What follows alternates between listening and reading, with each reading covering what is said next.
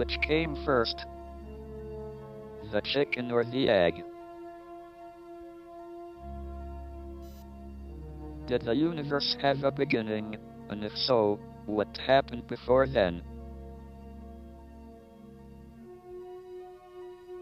Where did the universe come from, and where is it going?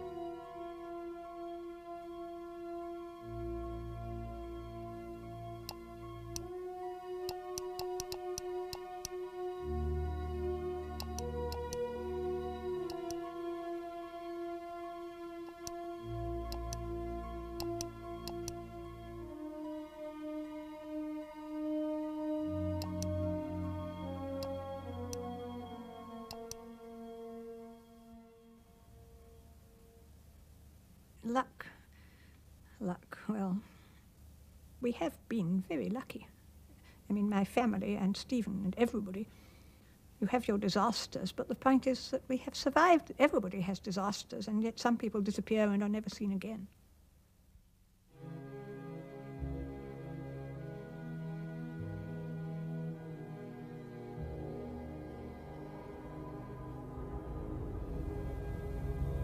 Flying bombs were very alarming, because they came buzzing over, and then they would cut out. And when you heard the bang, you knew it wasn't you, so you went back to your meal or whatever. But one did fall, quite close to our house, and it blew the back windows out, so that the glass was sticking dagger points all out of the opposite wall. When Stephen was born, we decided he'd better be born in Oxford. So while I was staying in the hospital, I went to Blackwell's in Oxford and I bought an astronomical atlas. One of my sisters-in-law said, "This is a very prophetic thing for you to have done."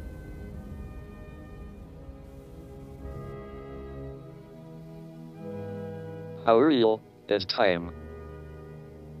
Will it ever come to an end?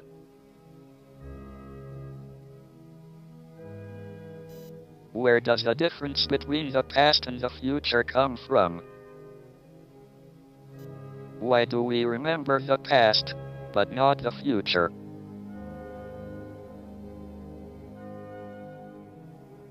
I can remember the day when we travelled through London and the blackout was over.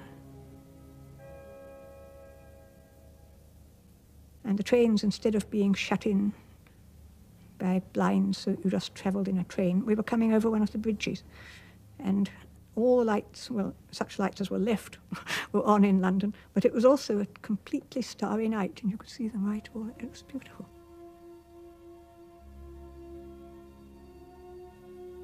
I remember we all used to lie on the grass, looking straight up through the telescope and seeing the wonders of the stars. And Stephen always had a strong sense of wonder, and I could see that the stars would draw him, and further than the stars. I was born exactly 300 years after the death of Galileo. I estimate that about 200,000 other babies were also born that day. I don't know whether any of them was later interested in astronomy. My first memory is of Isabel pushing a rather antiquated carriage-built pram along North Road with Stephen and Mary in it, sort of looking very large because they had large heads and pink cheeks and they were very noticeable.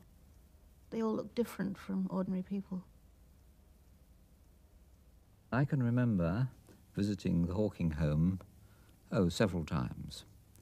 It was the sort of place where if you were invited to stay to supper, you might be allowed to have your conversation with Stephen, but the rest of the family would be sitting at the table reading a book, a behaviour which was not really approved of in my circle, but which was tolerated from the Hawkings because they were recognised to be very eccentric, highly intelligent, very clever people, but still a bit odd.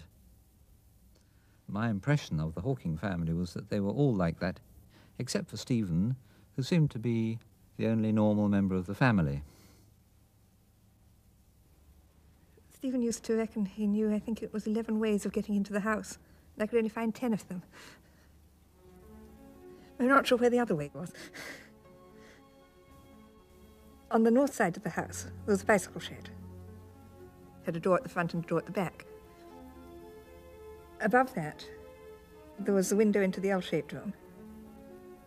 And at the front, you could get sort of round the corner onto the roof. And from that level, you could get onto the main roof. I think one of the ways Stephen could get in was on the main roof.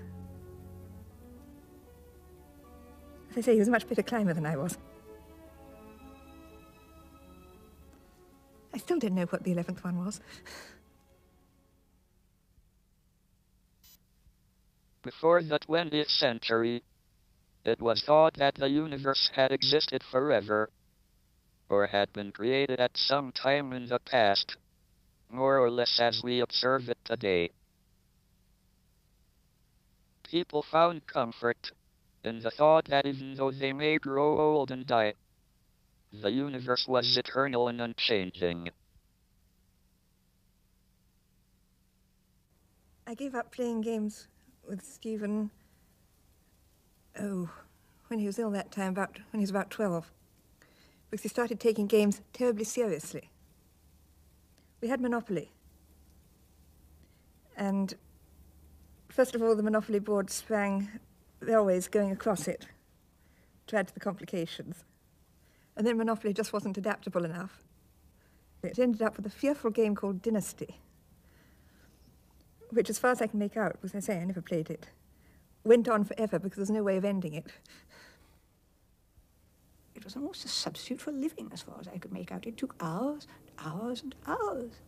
I thought it was a terrible game. I couldn't imagine anyone getting taken up with that. But Stephen always had a very complicated mind, and I felt as much as anything it was the complication of it that appealed to him. When I was in high school, I learned that light from distant galaxies was shifted to the red. This meant that they were moving away from us, and that the universe was expanding. But I didn't believe it. A static universe seemed much more natural. It could have existed, and could continue to exist, forever. We were discussing the possibility of the spontaneous generation of life. And I think that Stephen made a remark which indicated not only that he'd thought of this, but he'd even also come across some calculations as to how long it might take. At that time, I think I made a comment to one of my friends, John McLenaghan. I think that Stephen will turn out to be unusually capable. I don't think I put it in quite those words, but I made some such remark to him, and he disagreed. And so we made a bet on the subject. In our childish way, we bet a bag of sweets on the issue. And incidentally, I reckon that my bet has come correct, and I think I'm entitled to payment which has not yet been made. The expansion of the universe suggested the possibility that the universe had a beginning at some time in the past. The point at which the universe may have started out became known as the Big Bang.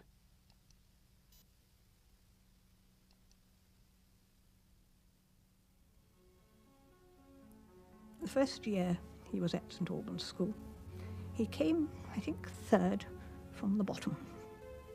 So I said, well, Stephen, do you really have to be as far down as that?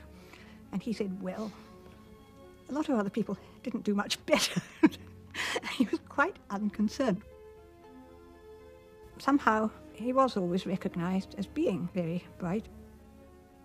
And in fact, they gave him the Divinity Prize one year. That was not surprising, because his father used to read him Bible stories from a very early age, and he knew them all very well. And he was quite well versed in religious things, although I don't think he makes a very great deal of practice of it now.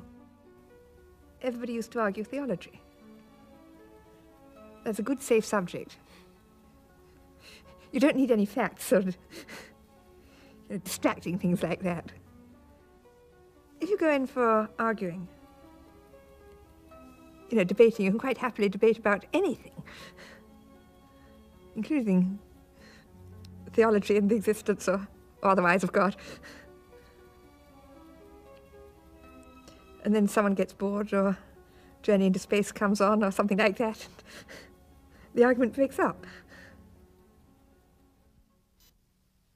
In an unchanging universe, one can imagine that God created the universe at literally any time in the past.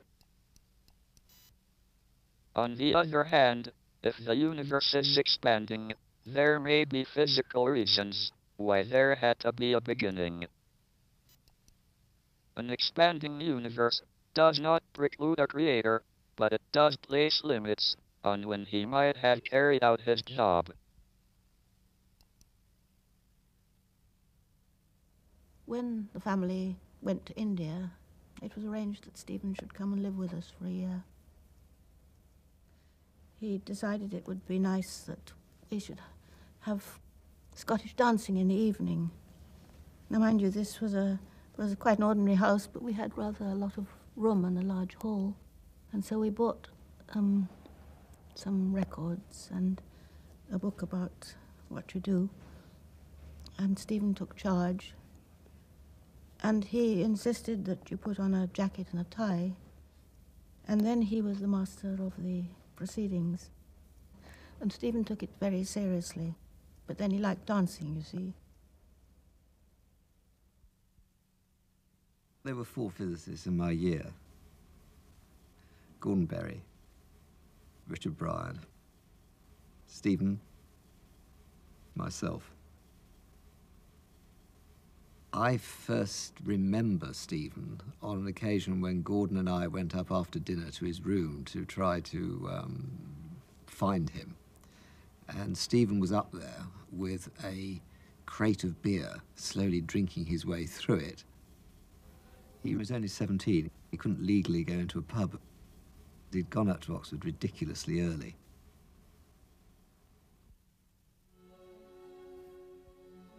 We used to have what we call a gathering net. We used to organise a beer party and various things like that to gather all these colours, many freshmen as we could get, you see, to get them to join the boat club. And that's how we collected him, you see.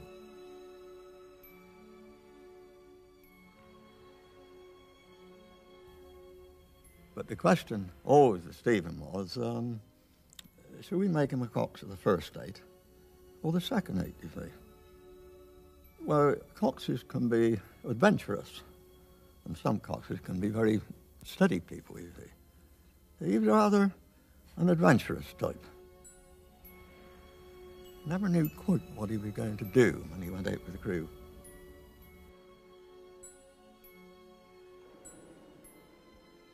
I think he used to bring his work down with him into the boat sometimes, you know. The sort of thinking gear was going on different levels. We were asked to read a chapter 10, in a book called Electricity and Magnetism by Bleeny and Bleeny, an unlikely combination, a husband and wife team. And at the end of that chapter, there are 13 questions, all of them final honours questions. I discovered very rapidly that I couldn't do any of them. Richard and I worked together for the week, and we managed to do 1.5 questions, which we felt very proud of. Gordon refused all assistance and managed to do 1 all by himself. Stephen, as always, hadn't even started.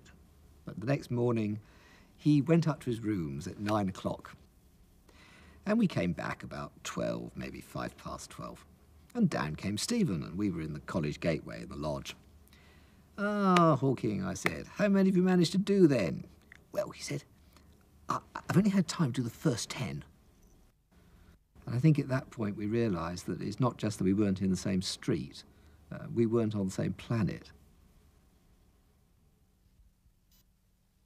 I once calculated that I did about 1,000 hours work in the 3 years I was at Oxford, an average of an hour a day. I'm not proud of this lack of work. I'm just describing my attitude at the time. An attitude that nothing was worth making an effort for. He used to produce his work every week for tutorial, and as he never kept any notes or papers or that sort of thing, on leaving my room he would normally throw it in my wastepaper basket. And when he was with other undergraduates at a tutorial and they saw this happen, they were absolutely horrified because they thought he did this work in probably half an hour. And if they could have done it in a year, they wouldn't have thrown it in the wastepaper basket, they would have put it in a frame up on their walls. Because of my lack of work, I had planned to get through the final exam by doing problems in theoretical physics and avoiding any questions that required factual knowledge. I didn't do very well. I was on the borderline between a first and second class degree, and I had to be interviewed to determine which I should get. They asked me about my future plans. I replied, if they gave me a first, I would go to Cambridge. If I only got a second, I would stay in Oxford. They gave me a first.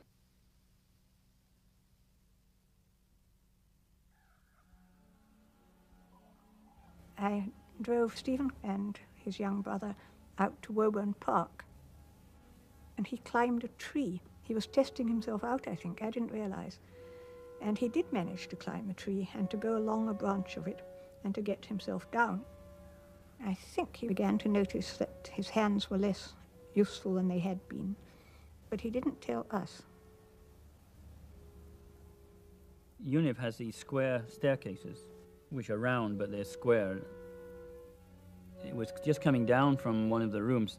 Steve actually fell on the stairs, coming down stairs, and kind of bounced all the way down to the bottom. I don't know if he lost consciousness, but he lost his memory. We took him to either my room or someone's room. The first question, of course, was, who am I? And we told him, you're Steve Hawking. And a minute later, or right away, he would ask again, who am I? Steve Hawking. And then after a couple of minutes, he remembered that he was Steve Hawking.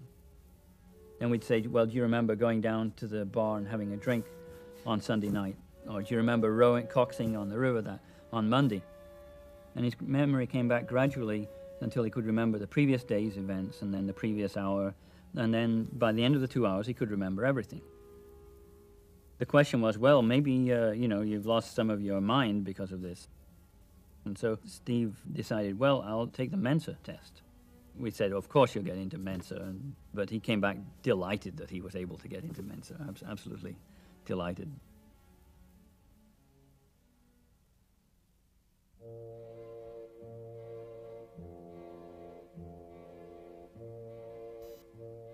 I felt that there were two areas of theoretical physics I might study at Cambridge.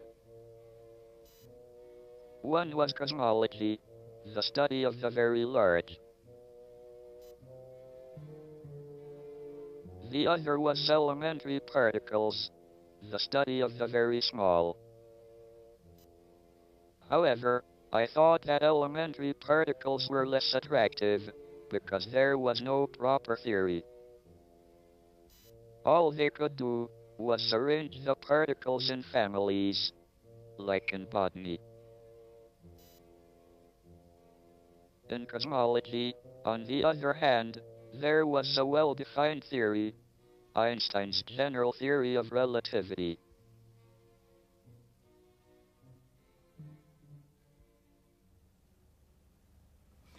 It was a very cold year, and the ice on Verulamium Pond was frozen there, and we all went skating.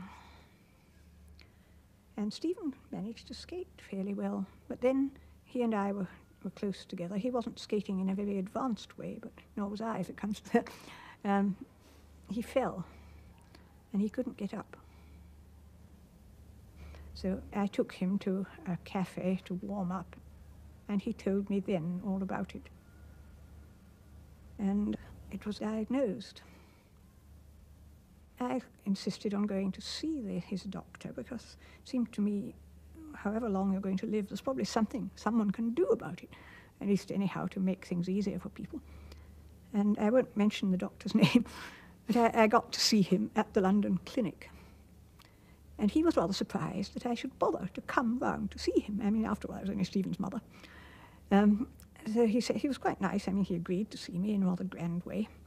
And he said, yes, it's all very sad. I mean, brilliant young man, cut off in the prime of his youth, as it were. But of course, I said, well, what can we do? You see, well, what can we do to sort of, can we get physiotherapy? Can we get anything like that that will help in any way? I said, well, actually, no. There's nothing you can do, really, more or less. And that's it. Shortly after my 21st birthday, I went into hospital for tests. They took a muscle sample from my arm, stuck electrodes into me, and injected some radio-opaque fluid into my spine, and watched it going up and down with X-rays as they tilted the bed.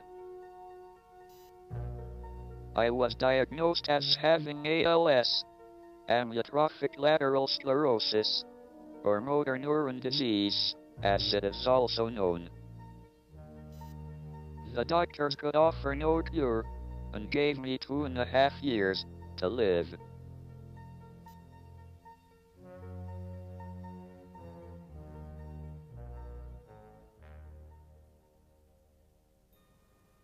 I went into the graduates' common room and looking really for someone to have lunch with.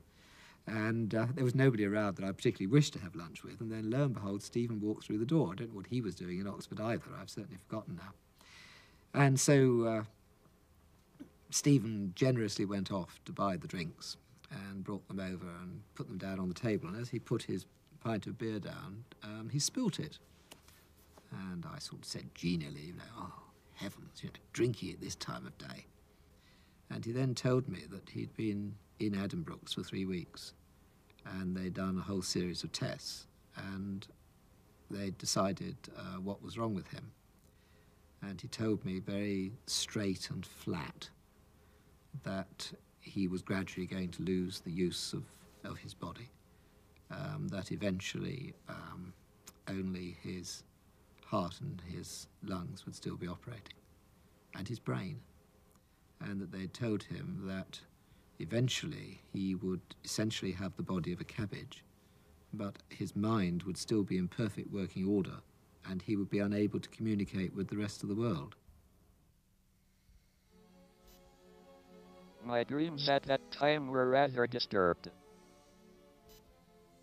Before my condition had been diagnosed, I had been very bored with life. There had not seemed to be anything worth doing. But shortly after I came out of hospital, I dreamt that I was going to be executed. I suddenly realized that there were a lot of worthwhile things I could do if I were reprieved.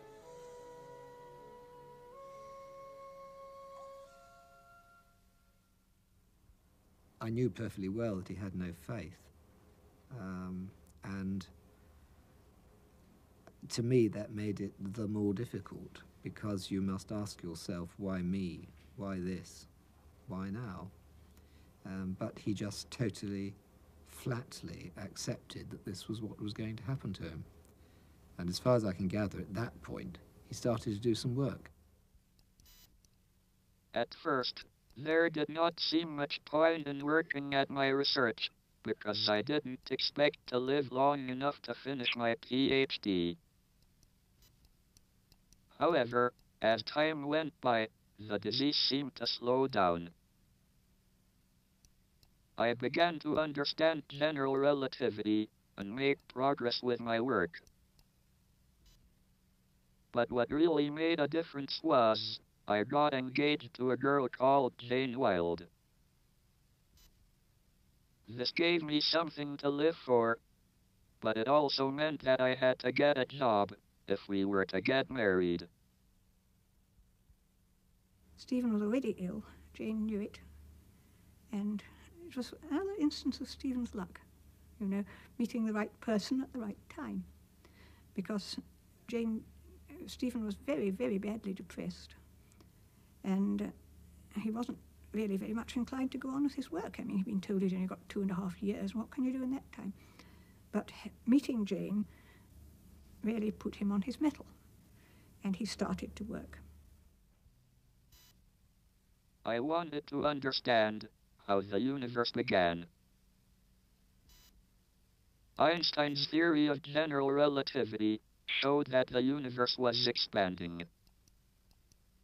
But there was no answer to the crucial question, must there have been a Big Bang, a beginning to time? Then, in my 3rd year at Cambridge, Roger Penrose made his discovery about the death of stars. I remember talking to this friend, Ivor Robinson, and we were having a very animated conversation. And then we had to cross a road. And as we crossed the road, of course, the conversation stopped. And then we got to the other side. Well, evidently, I had some idea in crossing the road, but then the conversation started up, and it got completely blotted out of my mind. And it was only later, after my friends had gone home, I began to have this strange feeling of elation, feeling wonderful. And I couldn't figure out why on earth I should feel like that. So I went back over the day thinking all possible things which might have contributed to such a feeling. And then gradually I unearthed this thought which I'd had while crossing the street. Penrose announced this result, that when stars collapse indefinitely, they will become singular, as long as some very broad conditions are satisfied that everybody would have regarded as reasonable. And I remember Stephen Hawking, who was then approaching his 3rd year as a research student, saying, "What very interesting results. I wonder whether they could be adapted to understanding the origin of the universe." And what he had in mind, you see, was that if just mentally you reverse the sense of time, you can think of the expanding universe as a collapsing system. It's a bit like a giant, very giant star collapsing. Roger Penrose proved that a dying star, collapsing under its own gravity, eventually shrinks to a singularity, a point of infinite density and 0 size. I realized that if I reversed the direction of time so that the collapse became an expansion, I could prove that the universe had a beginning. But my proof, based on Einstein's theory of general relativity, also showed that we cannot understand how the universe began, because it showed that all scientific theories, including general relativity itself, break down at the beginning of the universe.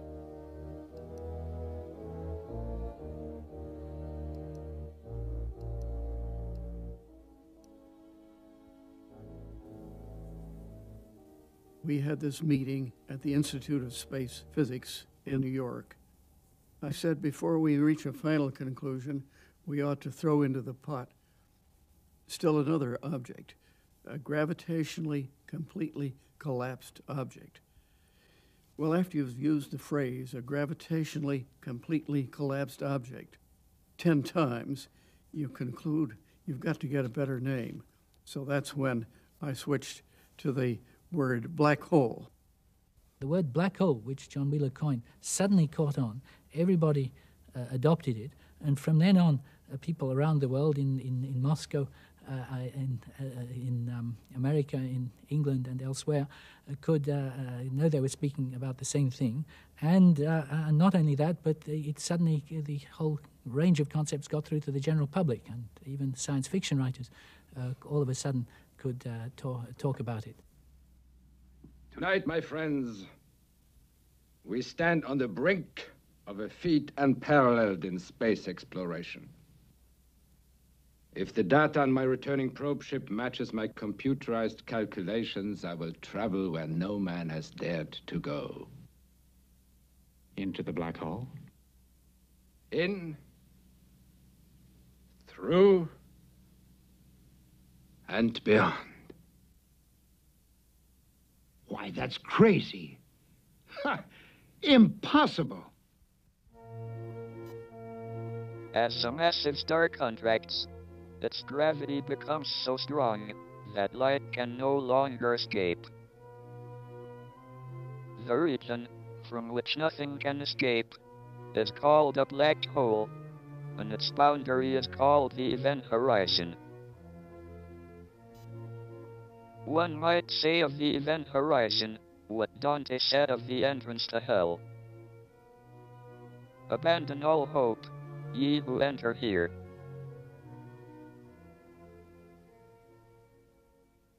I was once asked to actually be an adjudicator on an essay of which the subject was how to fall through a black hole and live. Now, the problem I had was that I wouldn't know how to give out the prize, because if I said, well, that looks like a good essay, the only real way of showing that this was right was to actually follow it, to do the experiment and fall in. But then, having fallen in, I would assume taking the person who wrote the essay with you, the question would be, how do you tell the rest of the world? Do you take the prize in with you that you give to them? And what do they do with it when they get to the center? Believe me, I've been waiting a long time for someone like you to record this moment. Thank you, Doctor. Then I'm ready. Ready to embark on man's greatest journey. Certainly his riskiest. The risk is incidental compared to the possibility to possess the great truth of the unknown. There, long-cherished laws of nature simply do not apply. They vanish. And life? Life? Life forever.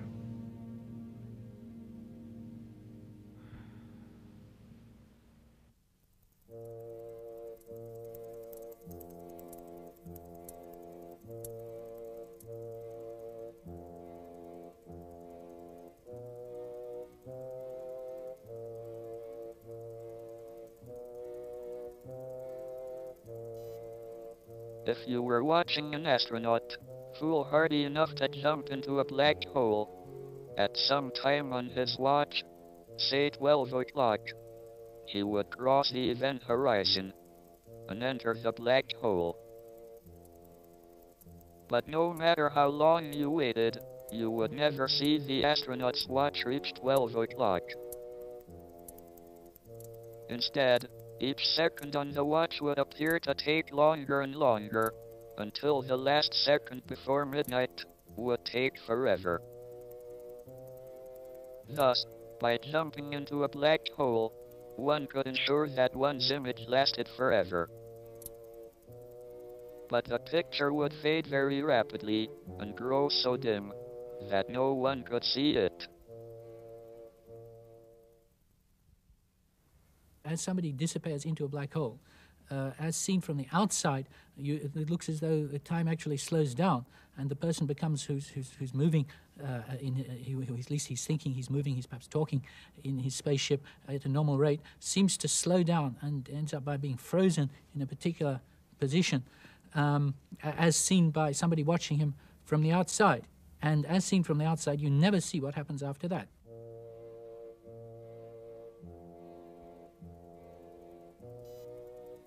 The astronaut wouldn't notice anything special when his watch reached midnight and he crossed the event horizon into the black hole. Until, of course, he approached the singularity and was crushed into spaghetti.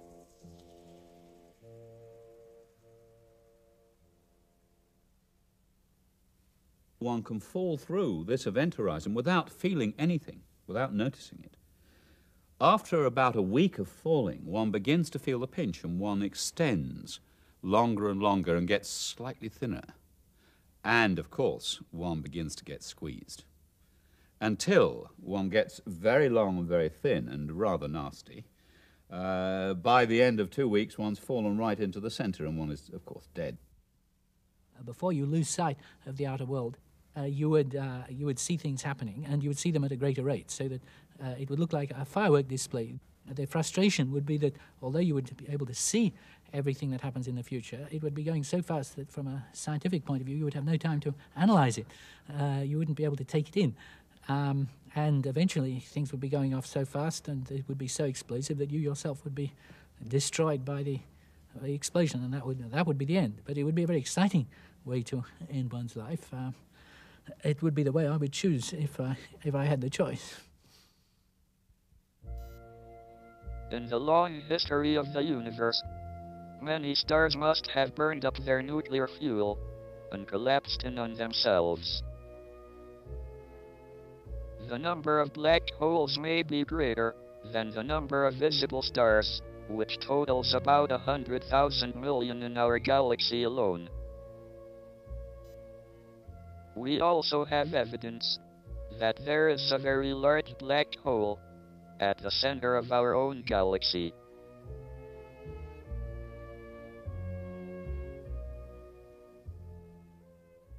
Friends ask me, well, if a black hole is black, how can you see it? And I say, have you ever been to a ball? Have you ever watched the young men dressed in their black evening tuxedos and the girls in their white dresses whirling around, held in each other's arms, and the lights turned low, and all you can see is the girls? Well, the girl is the ordinary star, and the boy is the black hole. You can't see the black hole any more than you can see the boy, but the girl going around gives you convincing evidence there must be something there holding her in orbit. One evening, shortly after the birth of my daughter, Lucy, I started to think about black holes as I was getting into bed. My disability makes this rather a slow process, so I had plenty of time. Suddenly, I realized that the area of the event horizon must always increase with time. The increase in the area of the event horizon was very reminiscent of a quantity called entropy, which measures the degree of disorder of a system. It is a matter of common experience that disorder tends to increase with time if things are left to themselves. Jacob Bekenstein came into the office one day. Jacob, I said, it always troubles me when I put a hot teacup next to a cold teacup. I've increased, by letting heat flow from one to the other, the amount of disorder in the universe. But Jacob, if a black hole swims by, and I drop both teacups into this, I've concealed the evidence of my crime, have I not? Bekenstein's a man of great integrity, and he looked troubled, and he came back to me later, and he said, no, you have not concealed the evidence of your crime. The black hole records what's happened to you. Stephen Hawking read the paper in which Bekenstein announced this result, thought it was preposterous, and decided to prove it was wrong. My discoveries led Jacob Bekenstein to suggest that the area of the event horizon actually was the entropy of a black hole. But there was one fatal flaw in Bekenstein's idea. If black holes have an entropy, they ought to have a temperature. And if they have a temperature, they ought to give off radiation. But how could they give off radiation if nothing can escape from a black hole? As it turned out, Bekenstein was basically correct, though in a manner far more surprising than he, or anyone else, had expected. As he gradually lost the use of his hands, he had to start developing, carefully choosing research projects that could be tackled and solved through geometrical arguments that he could do pictorially in his head. And he developed a very powerful set of tools that nobody else really had. So in some sense, when you lose one set of tools, you may develop other tools, but the other new tools are amenable to different kinds of problems than the old tools. And if you're the only master in the world of these new tools, that means certain kinds of problems you can solve and nobody else can. My work up to 1973 was in general relativity and was summarized in a book I wrote with George Ellis called The Large-Scale Structure of Space-Time. Even then, it was difficult for me to write things down. So I tended to think in pictures and diagrams that I could visualize in my head.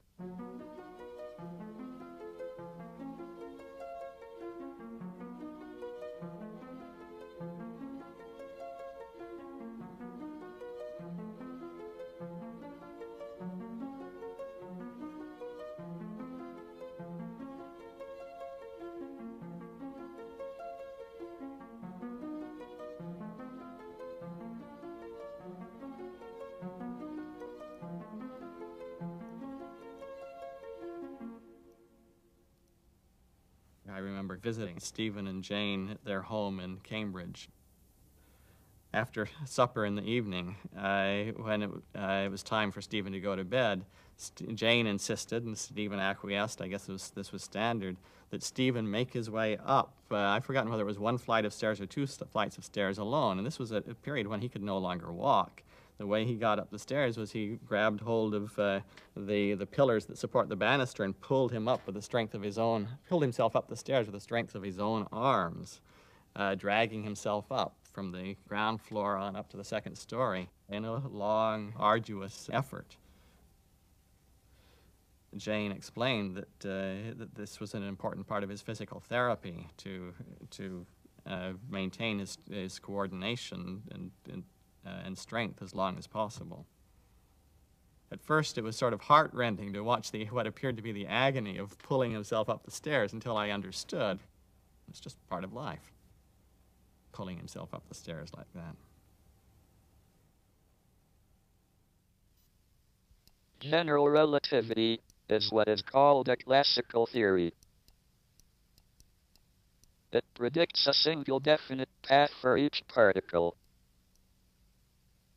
But according to quantum mechanics, there is an element of chance or uncertainty. A particle does not have just a single path through space and time. Instead, there is an uncertainty principle, according to which both the exact position and velocity of a particle can never be known.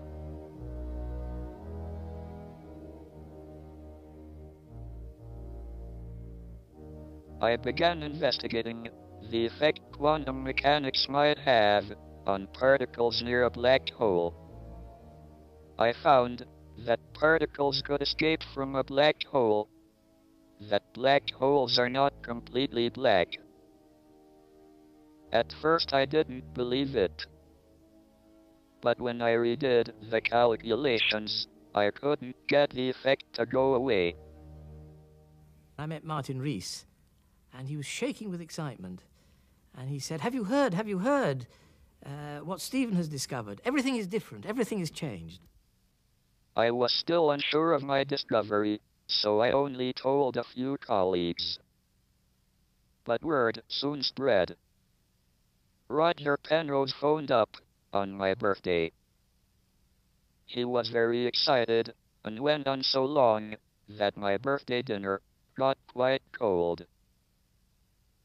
It was a great pity because it was goose, which I'm very fond of. To me, it's a miracle because it's a complicated and messy calculation. We can now do these things very much better, and it's more transparent what happens. But out of this messy calculation, he showed that black holes aren't black with this quantum mechanical effect. There was a residual radiation. Stephen came to a meeting, and people were flabbergasted. And I remember someone getting up and saying, "You must be wrong, Stephen. I don't believe a word of it." I once said that I was unhappy with the explanation given in terms of negative energy particles being created.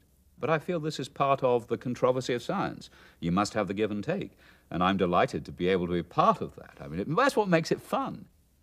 You know, if you all sat down and said, oh, lovely, when you do have niggling questions in your minds, that's not doing a service to science. But I was not antagonistic to it in any way, except for that one time when I questioned. I finally convinced myself that black holes radiate when I found a mechanism through which this could happen. According to quantum mechanics, space is filled with virtual particles and antiparticles that are constantly materializing in pairs, separating, coming together again, and annihilating each other. In the presence of a black hole, one member of a pair of virtual particles may fall into the hole, leaving the other member without a partner with which to annihilate. The forsaken particle appears to be radiation emitted by the black hole. And so, black holes are not eternal. They evaporate away at an increasing rate until they vanish in a gigantic explosion. Quantum mechanics has allowed particles and radiation to escape from the ultimate prison, a black hole. Einstein never accepted quantum mechanics because of its element of chance and uncertainty. He said, God does not play dice. It seems that Einstein was doubly wrong. The quantum effects of black holes suggest that not only does God play dice, he sometimes throws them where they cannot be seen. He says himself that he wouldn't have got where he is if he hadn't been ill. And I think that's quite possible, because it's like Johnson said, you know, knowledge that you're to be hanged in the morning concentrates the mind wonderfully. And he has concentrated on this in a way that I don't think he would have done, because he always took a great interest in a lot of things in life. And I don't know that he'd have applied himself quite the same way if he'd been able to get around as he used to do. So in a way, no, I can't think anyone's lucky to be having an illness like that even so. But it's less bad luck for him than it would be for some people, if you see what I mean, because he can so much live in his head. When I lived with the Hawking family, I would usually get up around 7:15 or 7:30 and take a shower, and then read my Bible some in the morning and pray. And then I would go down at 8:15 to get Stephen up. And then at breakfast, I would often tell him what I'd been reading in the Bible, hoping that, you know, maybe this would eventually have some influence.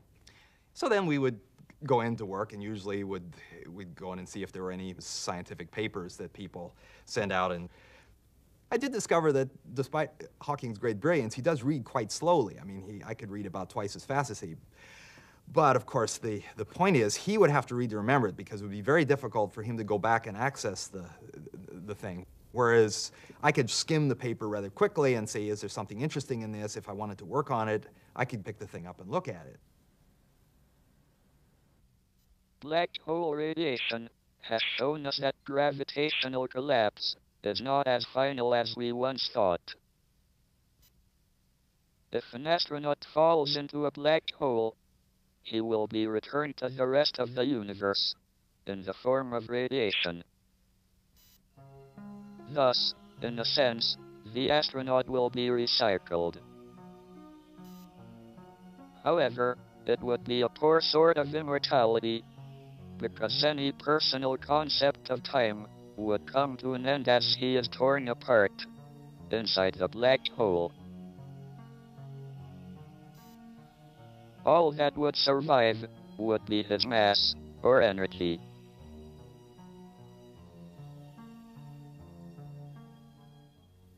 One year, the Hawkings took me along when we went to a cottage in Wales near the River Wye.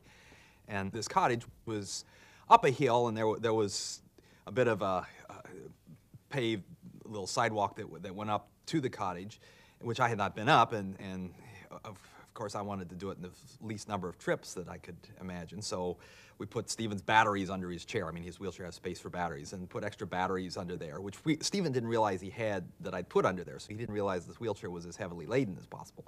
So Stephen got quite a bit ahead of me, and then he was turning the corner to go around to his house, but that was on a slope, and so I looked up and I noticed Stephen's wheelchair was slowly tipping backward, and of course I was about 10 meters away. Tried to run up there, but I was not able to get there nearly rapidly enough before he toppled over backward into the bushes. And so it was a bit of a shocking sight to see this master of gravity getting overcome by the weak gravitational force of Earth. One of the worst things for me would be having people there all the time, never alone. I mean, I couldn't bear that. And yet he finds things funny, and he enjoys life, and he goes dashing about all over the place. And I think this is tremendous. But it's a sort of courage that I haven't got, and his father hadn't got it. And we cannot but admire it, but wonder how on earth he got it, really. There must have been 50 people there. And I was standing off in a corner, sort of watching quietly for a few minutes, relaxing. And Stephen was over there not far from me. Jane walked over to Stephen and looked at him, and he was sitting there with his head in his lap, like only Stephen can put his head in his lap. And Jane said to Stephen, "You look miserable, Stephen. Sit up straight. Some of your guests don't understand that you're sitting there thinking about physics and having a wonderful time. It looks like you're in pain. Sit up straight and go talk to your guests." In 1979, I was elected Location Professor of Mathematics. This is the same chair once held by Isaac Newton. They have a big book, which every university teaching officer is supposed to sign. After I had been Location Professor for about a year, they realized I had never signed. So they brought the book to my office, and I signed with some difficulty. That was the last time I signed my name.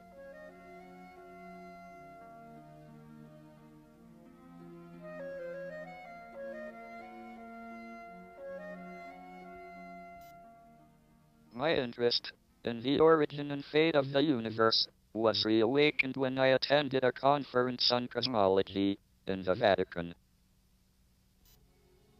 Afterwards, we were granted an audience with the Pope.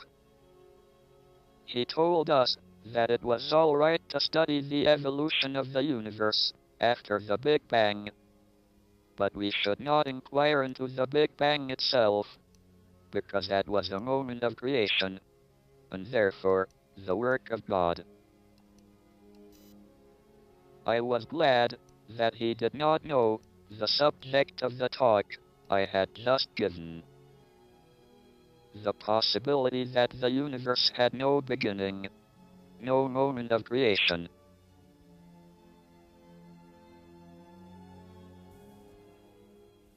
There were theories in the early 70s, in fact the first type of creation theories, where the people concerned started off with a fixed external space and time, which, as it were, for eternity was empty. And then suddenly, for some unknown reason, the universe nucleates at a particular point, and then bang, it blows apart. But the trouble is that when space and time appear in the classical theory, that actual point itself is a singular point in the mathematics. Mathematics breaks down, and so you cannot in fact use that to give you a creation theory. If one goes back in time, one comes to the Big Bang singularity, where the laws of physics break down. But there's another direction of time that one can go in, which avoids the singularity. This is called the imaginary direction of time. In imaginary time, there need not be any singularities which form a beginning or end to time. When you come to imaginary time, you have this rather peculiar possibility of having a now, as it were, without necessarily having a sort of a chain of past moments. If we start where we are at the moment, start running backwards in time, as it were, then for a long time things work perfectly normally.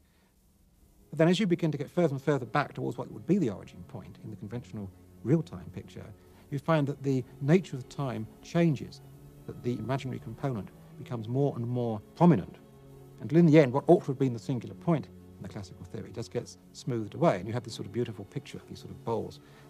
The creation of the universe is pictured as where we are now, in a smooth sort of bowl of the past, where there's no initial point, just a sort of smooth shape.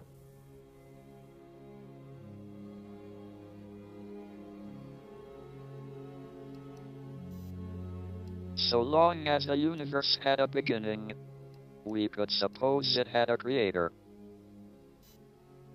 But if the universe is completely self-contained, having no boundary or edge, it would neither be created nor destroyed. It would simply be. What place, then, for a creator?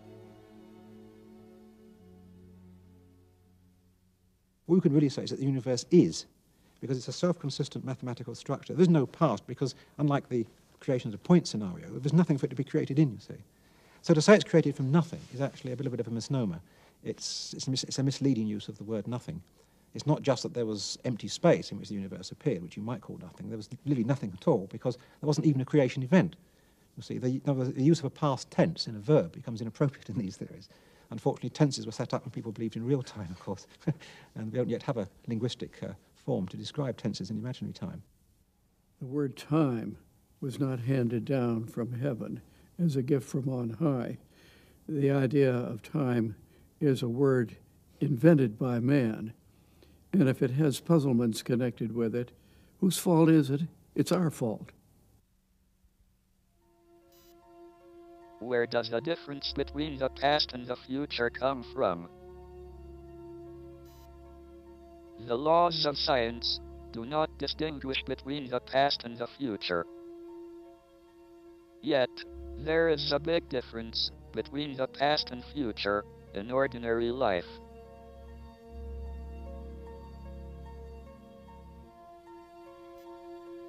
You may see a cup of tea fall off a table and break into pieces on the floor, but you will never see the cup gather itself back together and jump back on the table. The increase of disorder, or entropy, is what distinguishes the past from the future, giving a direction to time.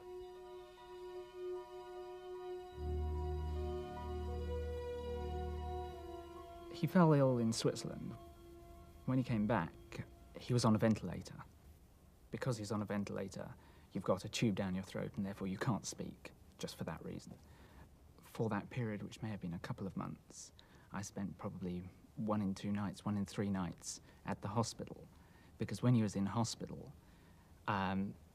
he couldn't communicate with the nurses. I mean, it's not just like being seriously ill, but you're in a position where the nurses couldn't understand what Stephen wanted. If Stephen was uncomfortable, they couldn't tell why.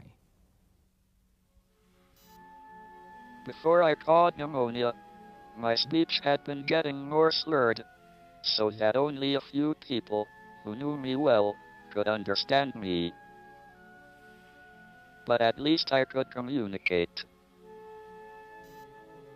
I wrote scientific papers by dictating to a secretary, and I gave seminars through an interpreter. And then, a tracheostomy operation removed my ability to speak altogether.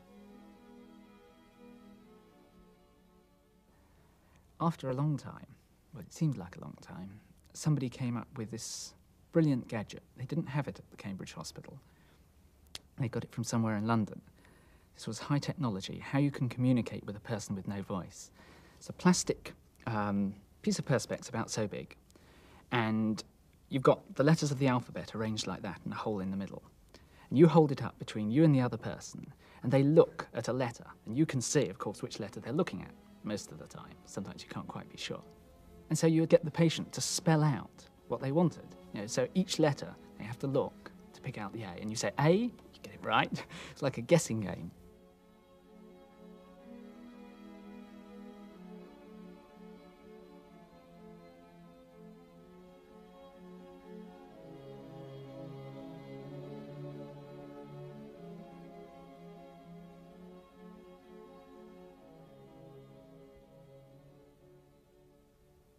Stephen wasn't willing to accept that he wasn't going to speak again.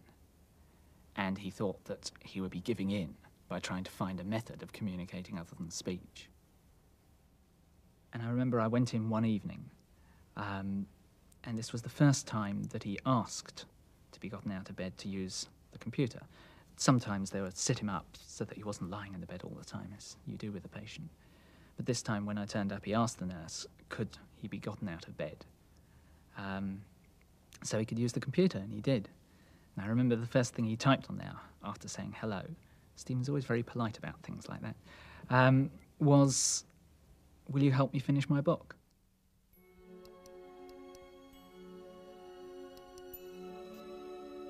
A computer expert in California heard of my plight and sent me a computer program called Equalizer. This allowed me to select words from a series of menus on a screen by pressing a switch in my hand. These words could then be sent to a speech synthesizer attached to my wheelchair. Much to my surprise, I found I was able to communicate much better than before. When eventually he went home from hospital, again, he was told he needed 24-hour nursing, and everyone was saying, well, how's he going to go in and do work? Is he going to trail around with a series of nurses after him working in the office? And of course he did. I mean, they talked originally of him working at home, which he wasn't happy with. And so after a period of recuperation at home, he just decided to go back into the office. And he would make the trip from his house to the office, which is, I don't know, half a mile in his wheelchair, with a nurse walking along with him. And this is at the time when he was still driving around with the bag and the nasal drip. Going into the department, working, going back home. I began to wonder what would happen when the universe stopped expanding and began to contract. Would we see broken cups gather themselves together off the floor and jump back onto the table? Would we be able to remember tomorrow's prices and make a fortune off the stock market? It seemed to me the universe had to return to a smooth and ordered state when it recollapsed. If this were so, time would go backwards when the universe began to collapse. People in the contracting phase would live their lives backward. They would die before they were born, and get younger as the universe got small again. Eventually, they would return to the womb. He gave me my first problem to do. He asked me to look at this mathematical problem, and usually when he gives a problem, he has a good idea of what the answer should be. And I went to look at it, and it took me a few months to understand what was it about. And I came back and I said, Stephen, I get this answer. And he said to me, no, that is not what I expected. I said, Stephen, that's what I get. So I went to the blackboard, explained him to what he does. He said, did you think about that particular case? I said, oh, no, I didn't. So I went back, I calculated what he talked to me about, came back a few weeks after, and I said, Stephen, I don't get this thing. I still get the same answer I had originally. So he said to me, no, this doesn't work. Did you think about that? I said, oh, no, I'd forgotten about that particular case. So I went back to the drawing board and started calculating again. And again, got the same answer. So I went back to see Stephen, and this dragged on for about 2 or 3 months. Finally, he said to me, maybe one of your approximations is not valid. So me and a colleague decided to do the thing with computers. And then this takes a lot of time to write the programs and to be sure the program was correct. We get the answer, and it was still the way that I had said before, and not the way that Stephen had said. So we went to see Stephen, and we say, you see, again. I had made a mistake. I had been using too simple a model of the universe. Time will not reverse direction when the universe begins to contract. People will continue to get older, so it is no good waiting until the universe recollapses to return to our youth.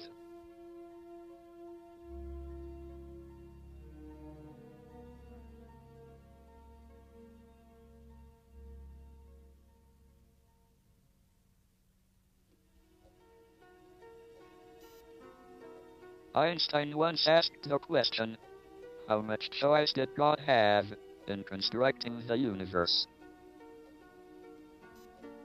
If my proposal that the universe has no boundary is correct, he had no freedom at all to choose how the universe began. He would only have had the freedom to choose the laws the universe obeyed. This, however, may not have been all that much of a choice. There may well be only one unified theory that allows for the existence of structures as complicated as human beings, who can investigate the laws of the universe and ask about the nature of God.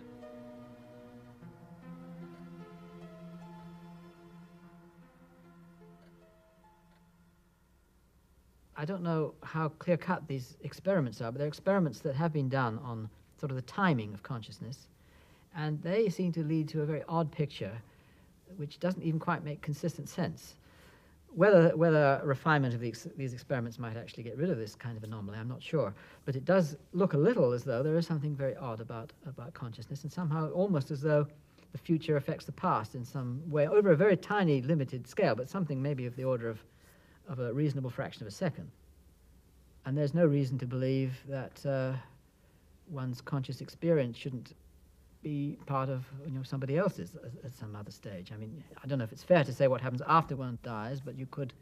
It's a plausible picture that you could be somebody else, and that somebody else could be somebody that lived in the past, not in the future. Even if there is only one possible unified theory, it is just a set of rules and equations. What is it that breathes fire into the equations and makes a universe for them to describe? Why does the universe go to all the bother of existing? Is the unified theory so compelling that it brings about its own existence? Or does it need a creator? And, if so, who created him?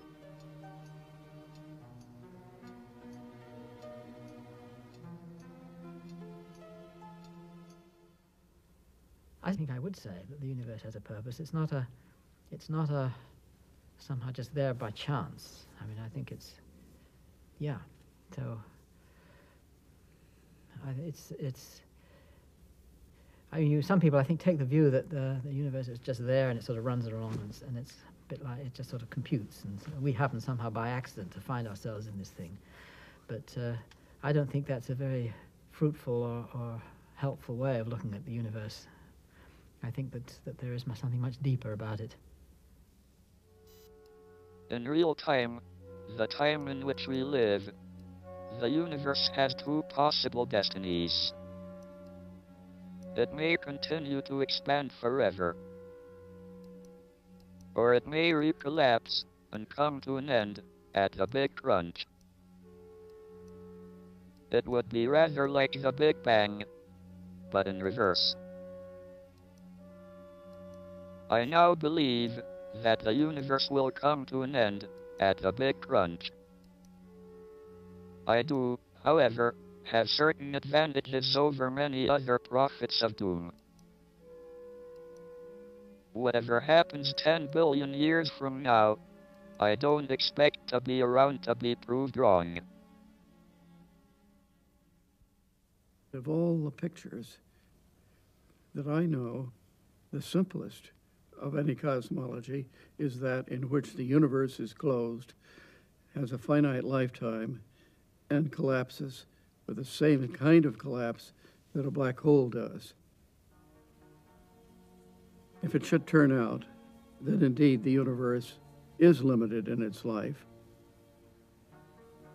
How is that different from the life of each one of us?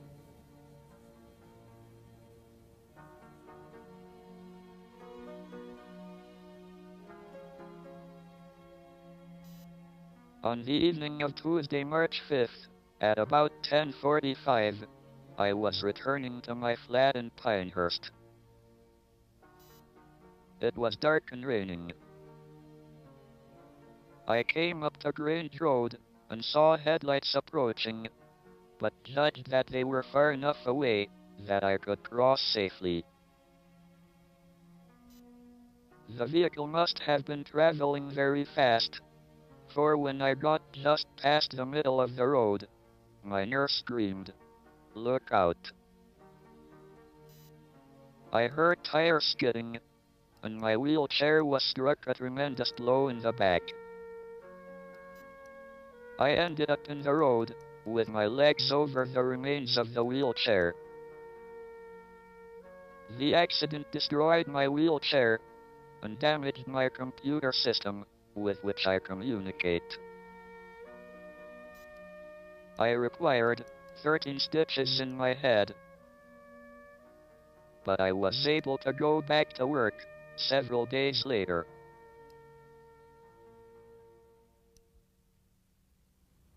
The memories I have are very much kind of visual pictures of what Stephen was, of seeing Stephen in certain situations.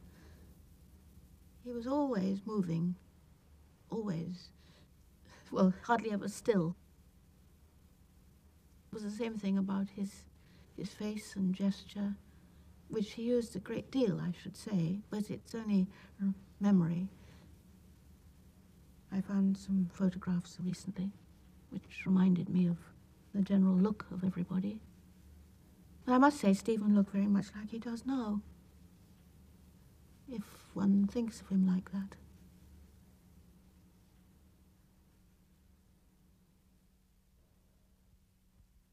He does believe very intensely in the almost infinite possibility of the human mind. You have to find out what you can't know before you know you can't, don't you? So I don't think that thought should be restricted at all. And why shouldn't you go on thinking about the unthinkable? Somebody's got to start sometime. I mean, think how many things were unthinkable a century ago, and yet people have thought them. And often they also seem quite unpractical. So not all the things Stephen says probably are to be taken as gospel truth. He's a searcher. He's looking for things. And if he is, sometimes he probably talks nonsense. Well, don't we all? But the point is that people must think. People must go on thinking. They must try to extend the boundaries of knowledge, and they don't sometimes even know where to start. You don't know where the boundaries are, do you? You don't know what your taking off point is.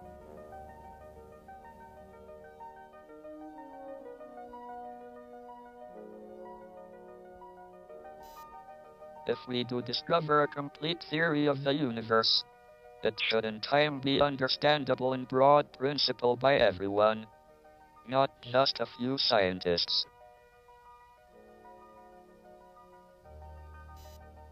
Then we shall all, philosophers, scientists, and just ordinary people, be able to take part in the discussion of why it is that we and the universe exist. If we find the answer to that, it would be the ultimate triumph of human reason.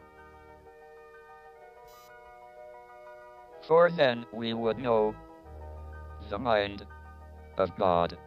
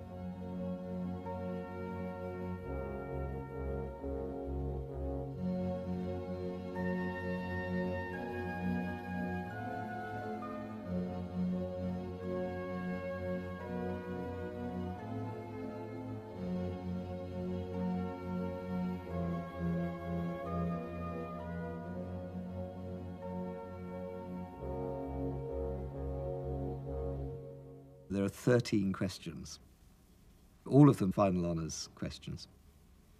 I discovered very rapidly that I couldn't do any of them. Richard and I worked together for the week, and we managed to do 1.5 questions, which we felt very proud of. Gordon refused all assistance and managed to do one all by himself. Stephen, as always, hadn't even started. But the next morning, he went up to his rooms at 9 o'clock. And we came back about 12, maybe 12:05. And down came Stephen, and we were in the college gateway in the lodge. "Ah, Hawking," I said, "how many have you managed to do then?" "Well," he said, "I've only had time to do the first 10. And I think at that point we realised that it's not just that we weren't in the same street, we weren't on the same planet. I once calculated that I did about 1,000 hours work in the 3 years I was at Oxford, an average of an hour a day. I'm not proud of this lack of work. I'm just describing my attitude at the time. An attitude that nothing was worth making an effort for. He used to produce his work every week for tutorial, and as he never kept any notes or papers or that sort of thing, on leaving my room he would normally throw it in my wastepaper basket. And when he was with other undergraduates at a tutorial and they saw this happen, they were absolutely horrified because they thought he did this work in probably half an hour. And if they could have done it in a year, they wouldn't have thrown it in the wastepaper basket, they would have put it in a frame up on their walls. Because of my lack of work, I had planned to get through the final exam by doing problems in theoretical physics and avoiding any questions that required factual knowledge. I didn't do very well. I was on the borderline between a first and second class degree, and I had to be interviewed to determine which I should get. They asked me about my future plans. I replied, if they gave me a first, I would go to Cambridge. If I only got a second, I would stay in Oxford. They gave me a first.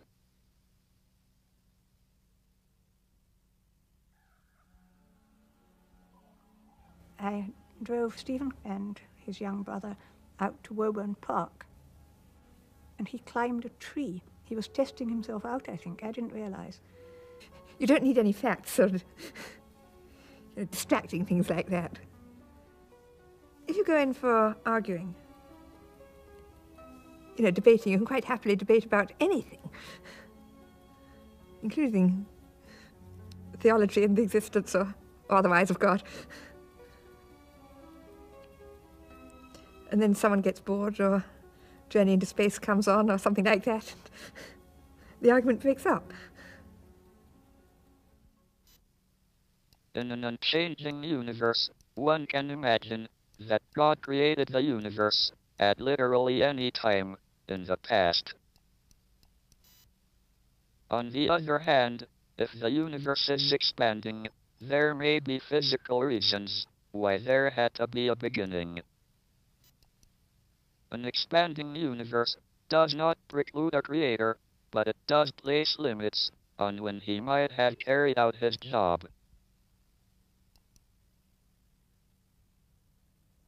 When the family went to India, it was arranged that Stephen should come and live with us for a year. He decided it would be nice that we should have Scottish dancing in the evening. Now, mind you, this was quite an ordinary house, but we had rather a lot of room and a large hall. And so we bought some records and a book about what to do. And Stephen took charge. And he insisted that you put on a jacket and a tie. And then he was the master of the proceedings. And Stephen took it very seriously. But then he liked dancing, you see. There were 4 physicists in my year. Gordon Berry, Richard Bryan, Stephen, myself. I first remember Stephen on an occasion when Gordon and I went up after dinner to his room to try to find him. And Stephen was up there with a crate of beer, slowly drinking his way through it. He was only 17. He couldn't legally go into a pub. He'd gone up to Oxford ridiculously early.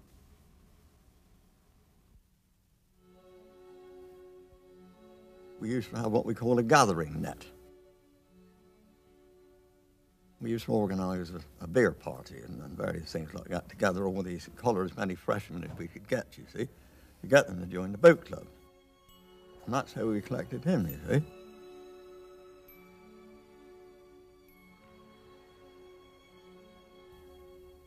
But the question always to Stephen was...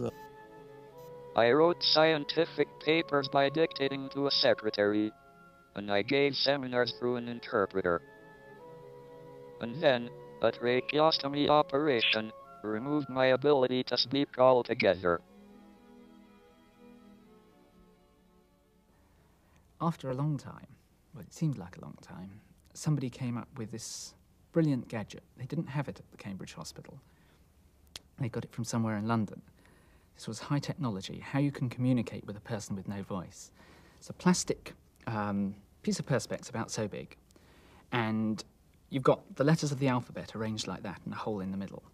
And you hold it up between you and the other person, and they look at a letter, and you can see, of course, which letter they're looking at most of the time. Sometimes you can't quite be sure. And so you would get the patient to spell out what they wanted.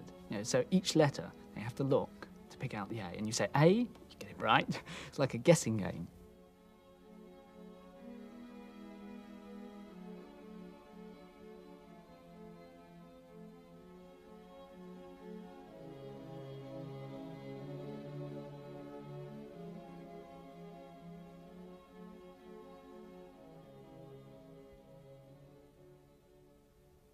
Stephen wasn't willing to accept that he wasn't going to speak again. And he thought that he would be giving in by trying to find a method of communicating other than speech. And I remember I went in one evening, and this was the first time that he asked to be gotten out of bed to use the computer. Sometimes they would sit him up so that he wasn't lying in the bed all the time, as you do with a patient. But this time when I turned up, he asked the nurse, could he be gotten out of bed? So he could use the computer, and he did. And I remember the first thing he typed on there, after saying hello, Stephen's always very polite about things like that, was, will you help me finish my book?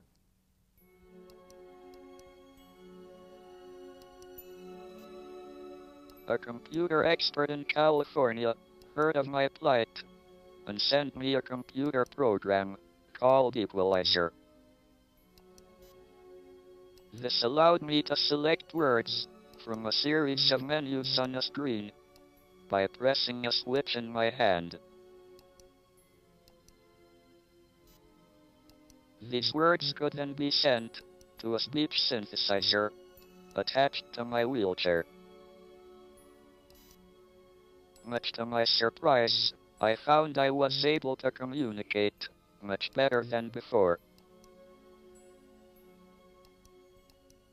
When eventually he went home from hospital, again, he was told he needed 24-hour nursing, and everyone was saying, well, how's he going to go in and do work? Is he going to... You have your disasters, but the point is that we have survived. Everybody has disasters, and yet some people disappear and are never seen again.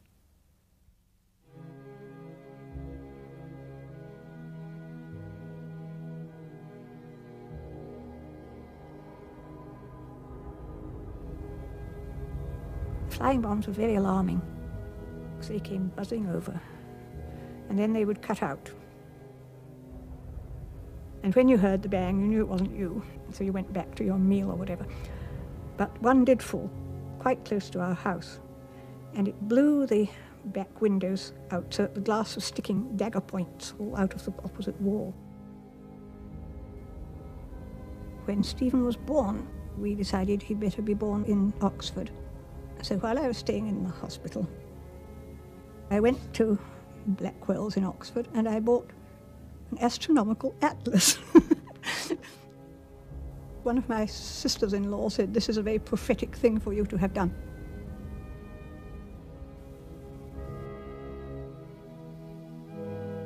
How real is time? Will it ever come to an end?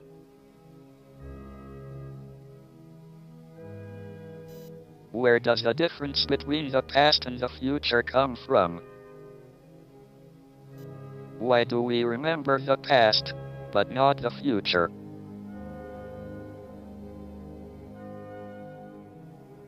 I can remember the day when we travelled through London and the blackout was over. And the trains, instead of being shut in by blinds so you just travelled in a train, we were coming over one of the bridges. And all the lights, well, such lights as were left, were on in London, but it was also a completely starry night, and you could see them right all. It was beautiful.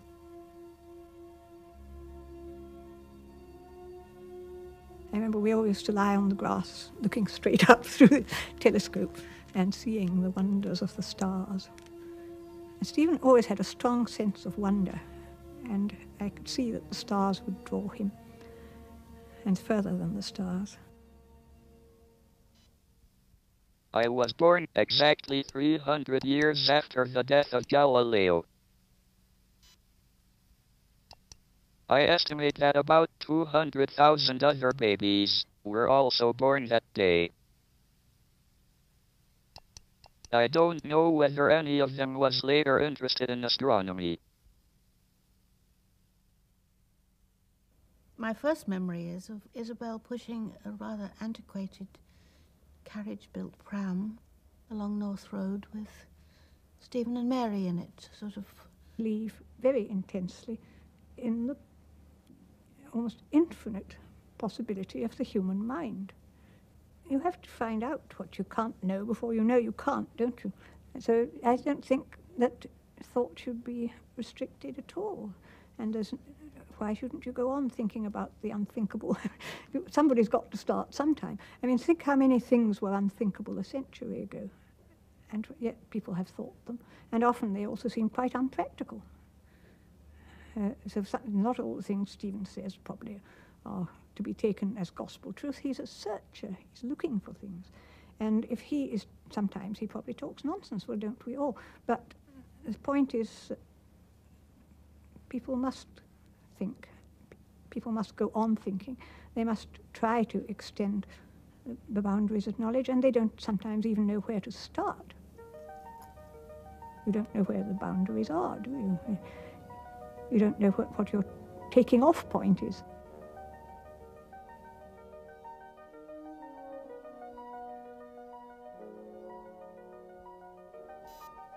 If we do discover a complete theory of the universe, it should in time be understandable in broad principle by everyone, not just a few scientists.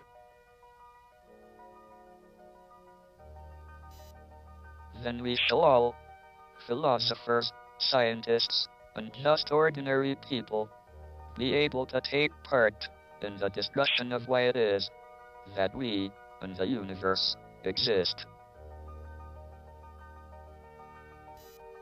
If we find the answer to that, it would be the ultimate triumph of human reason. For then we would know the mind of God.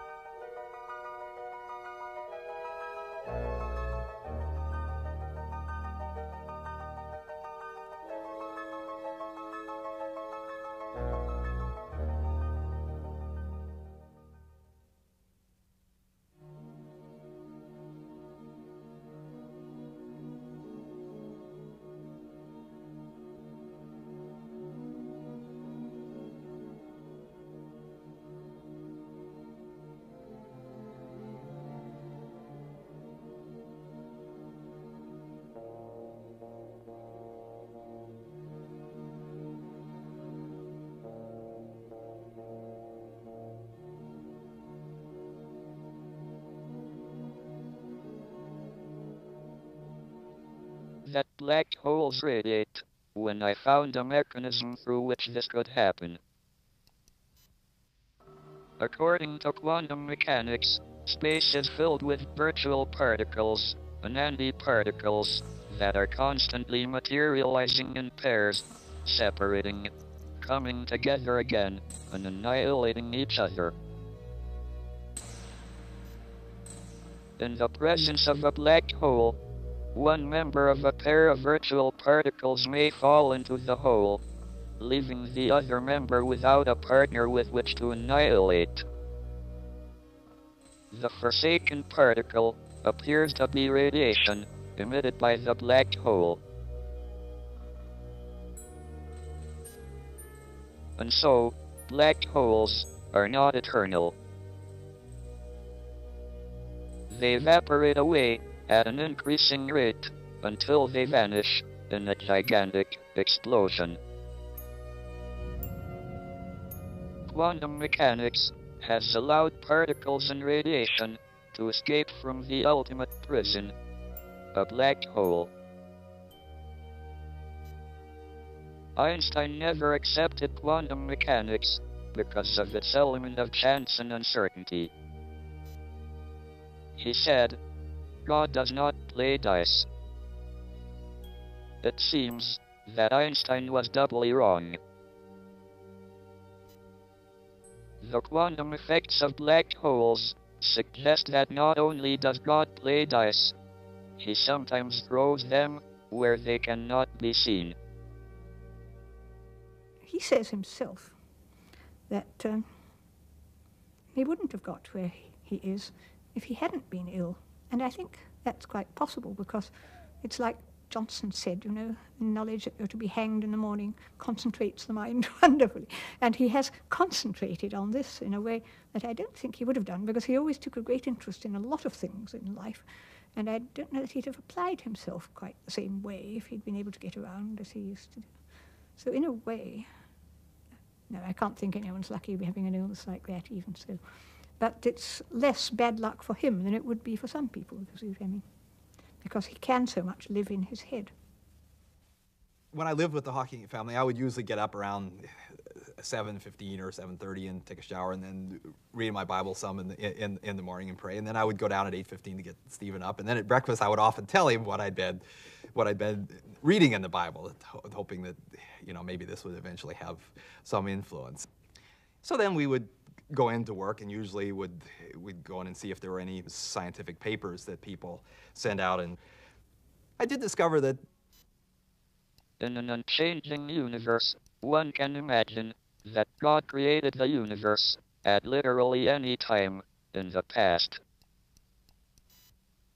On the other hand, if the universe is expanding, there may be physical reasons why there had to be a beginning.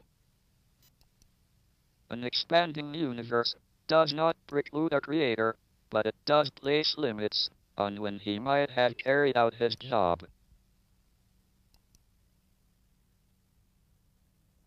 When the family went to India, it was arranged that Stephen should come and live with us for a year. He decided it would be nice that we should have Scottish dancing in the evening. Now, mind you, this was quite an ordinary house, but we had rather a lot of room and a large hall. And so we bought some records and a book about what to do. And Stephen took charge. And he insisted that you put on a jacket and a tie. And then he was the master of the proceedings. And Stephen took it very seriously. But then he liked dancing, you see. There were 4 physicists in my year. Gordon Berry, Richard Bryan, Stephen, myself. I first remember Stephen on an occasion when Gordon and I went up after dinner to his room to try to find him. And Stephen was up there with a crate of beer, slowly drinking his way through it. He was only 17. He couldn't legally go into a pub. He'd gone up to Oxford ridiculously early.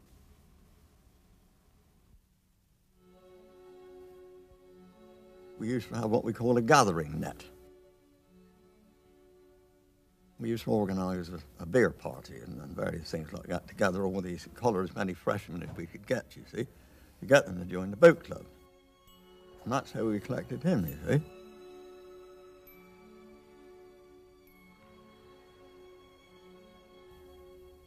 But the question always to Stephen was, should we make him a cox of the first date or the second date, you see? Well, coxes can be adventurous, and some coxes can be very steady people, you see. He was rather an adventurous type.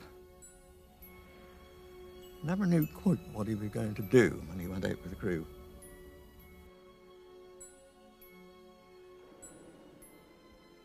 I think he used to bring his work down with him into the boat sometimes, you know.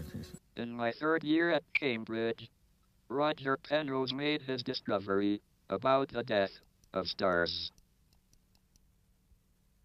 I remember talking to this friend, Ivor Robinson, and we were having a very animated conversation.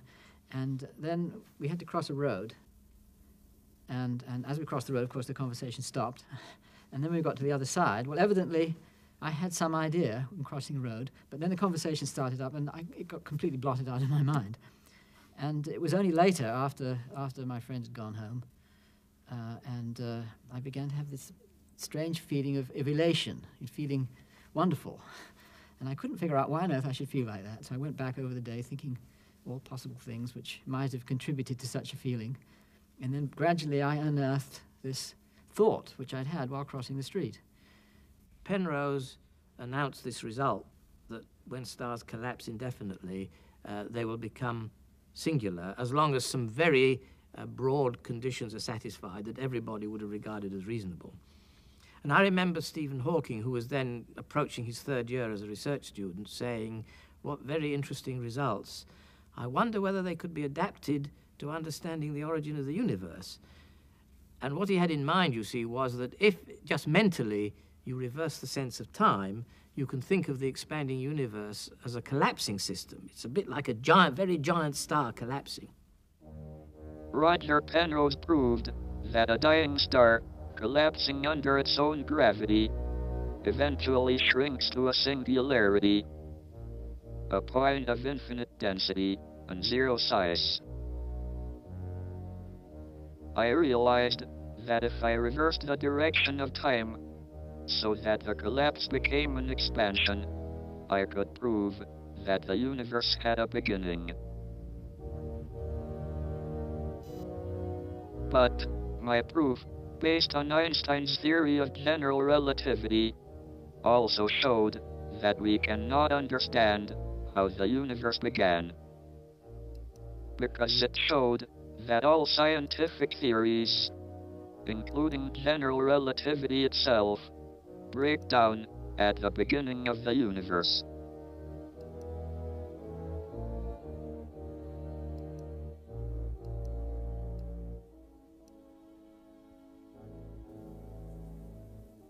We had this meeting at the Institute of Space Physics in New York.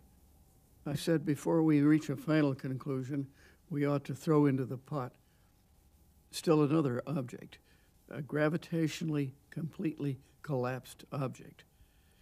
Well, after you've used the phrase, a gravitationally completely collapsed object. Found some photographs recently, which reminded me of the general look of everybody. But I must say, Stephen looked very much like he does now, if one thinks of him like that.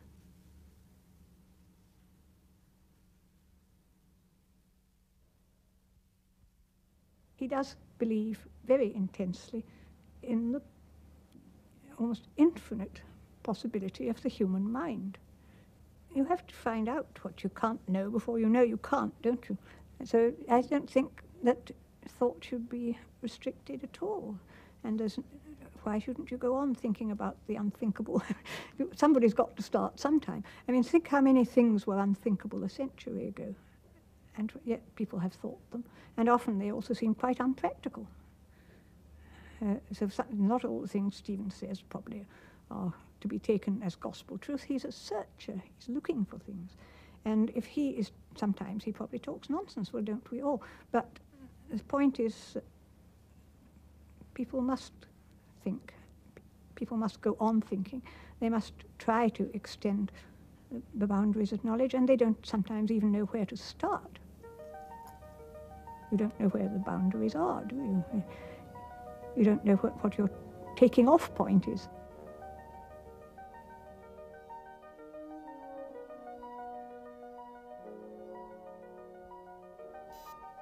If we do discover a complete theory of the universe, it should in time be understandable in broad principle by everyone, not just a few scientists.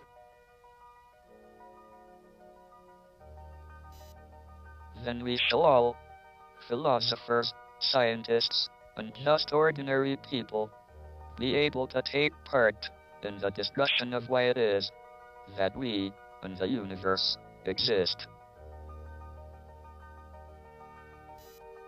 If we find the answer to that, it would be the ultimate triumph of human reason. For then we would know the mind of God.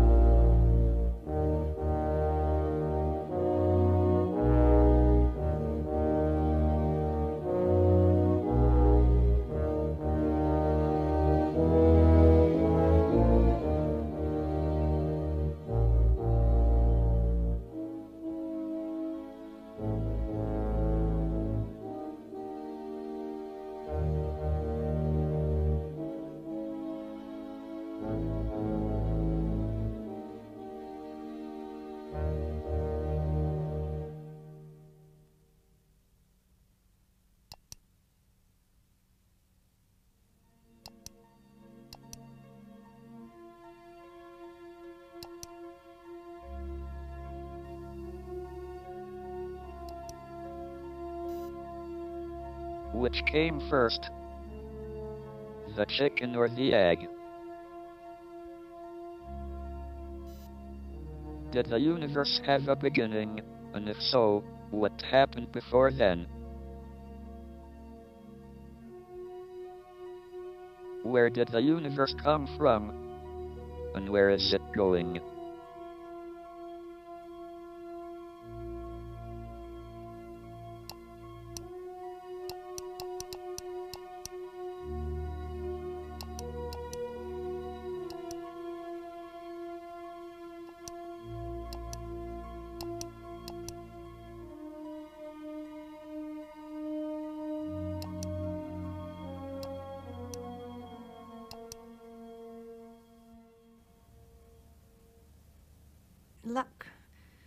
Luck, well, we have been very lucky.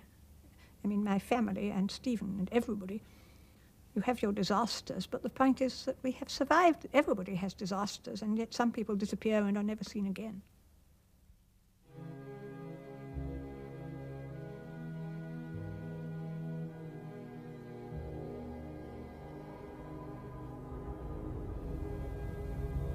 Flying bombs were very alarming, because they came buzzing over, and then they would cut out. For then we would know the mind of God.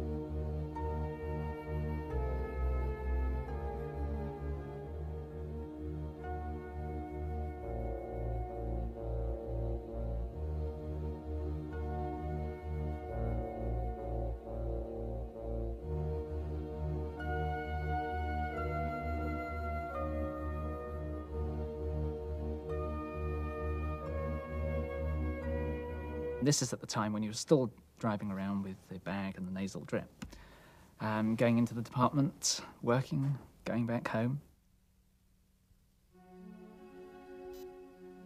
I began to wonder what would happen when the universe stopped expanding and began to contract.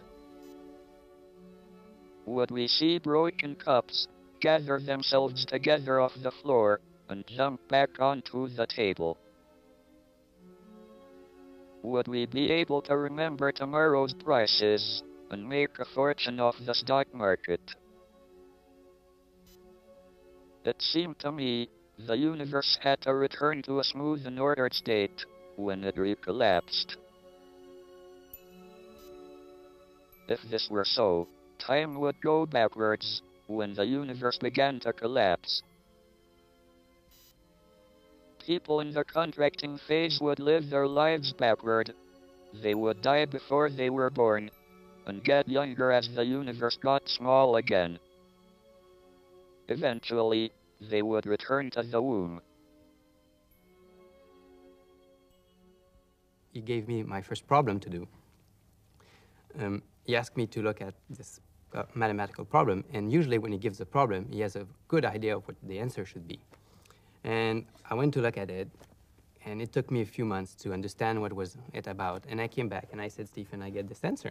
And he said to me, no, that is not what I expected. I said, Stephen, that's what I get. So I went to the blackboard, explaining to what it does. He said, did you think about that particular case? I said, oh, no, I didn't.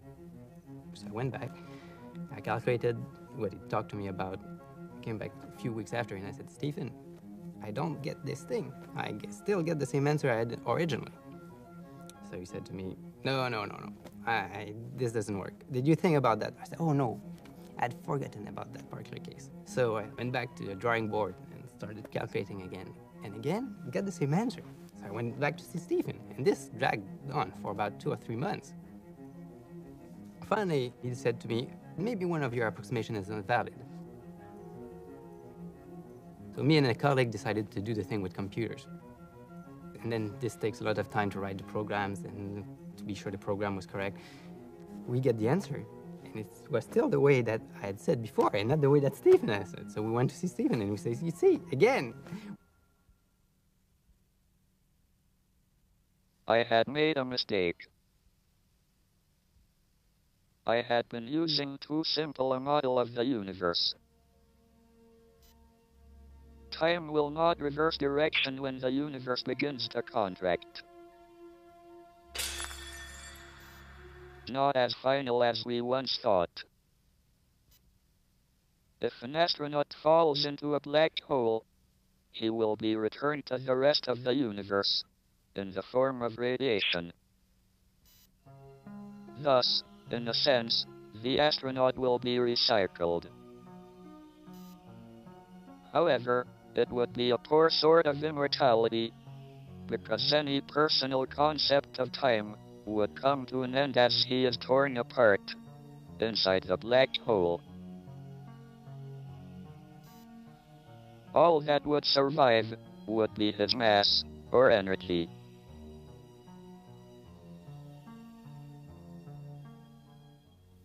One year, the Hawkings took me along when we went to a cottage in Wales near the River Wye. And this cottage was up a hill, and there was a bit of a paved little sidewalk that went up to the cottage, which I had not been up, and of course I wanted to do it in the least number of trips that I could imagine. So we put Stephen's batteries under his chair. I mean, his wheelchair has space for batteries, and put extra batteries under there, which Stephen didn't realize he had, that I'd put under there, so he didn't realize this wheelchair was as heavily laden as possible. So Stephen got quite a bit ahead of me, and then he was turning the corner to go around to his house, but that was on a slope, and so I looked up and I noticed Stephen's wheelchair was slowly tipping backward, and of course I was about 10 meters away. Tried to run up there, but I was not able to get there nearly rapidly enough before he toppled over backward into the bushes. And so it was a bit of a shocking sight to see this master of gravity getting overcome by the weak gravitational force of Earth. One of the worst things for me would be having people there all the time, never alone. I mean, I couldn't bear that. And yet he finds things funny, and he enjoys life, and he goes dashing about all over the place. And I think this is tremendous. But it's a sort of courage that I haven't got, and his father hadn't got it. And we cannot but admire it, but wonder how on earth he got it, really. There must have been 50 people there. And I was standing off in a corner, sort of watching quietly for a few minutes, relaxing. And Stephen was over there not far from me. Jane walked over to Stephen and looked at him, and he was sitting there with his head in his lap, like only Stephen can put his head in his lap. And Jane said to Stephen, "You look miserable, Stephen. Sit up straight. Some of your guests don't understand that you're sitting there thinking about physics and having a wonderful time. It looks like you're in pain. Sit up straight and go talk to your guests." In 1979, I was elected Lucasian Professor of Mathematics. This is the same chair. That was the last time I signed my name.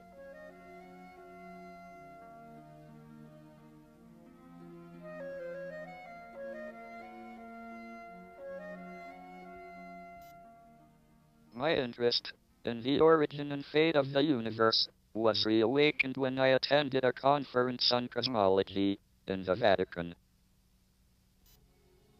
Afterwards, we were granted an audience with the Pope. He told us that it was all right to study the evolution of the universe after the Big Bang, but we should not inquire into the Big Bang itself, because that was the moment of creation, and therefore the work of God.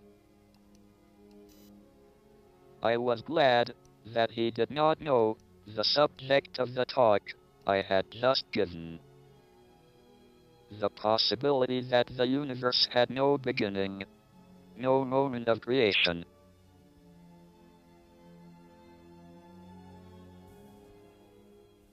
There were theories in the early 70s, in fact the first type of creation theories, where the people concerned started off with a fixed external space and time, which, as it were, for eternity was empty.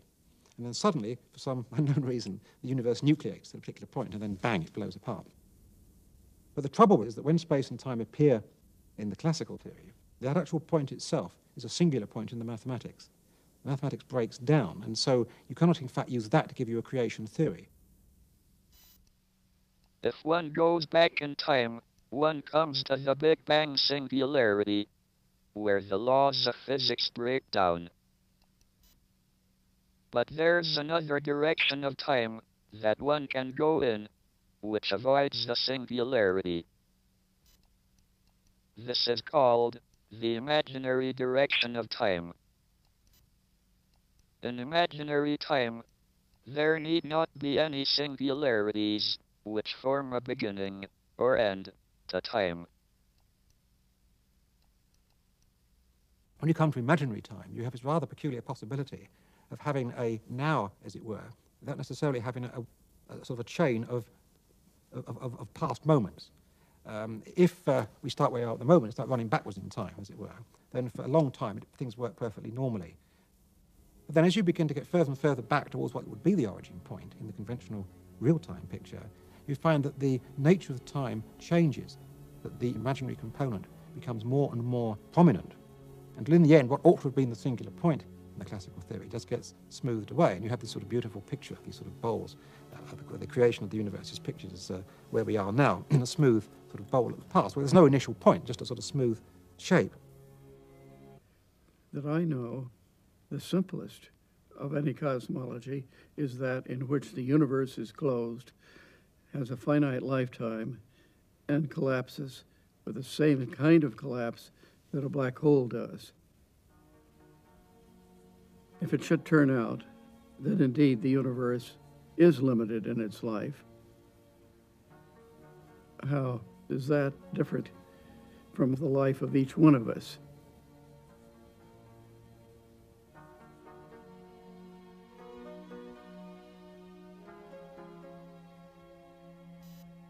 On the evening of Tuesday, March 5th, at about 10:45, I was returning to my flat in Pinehurst. It was dark and raining. I came up to Grange Road and saw headlights approaching, but judged that they were far enough away that I could cross safely.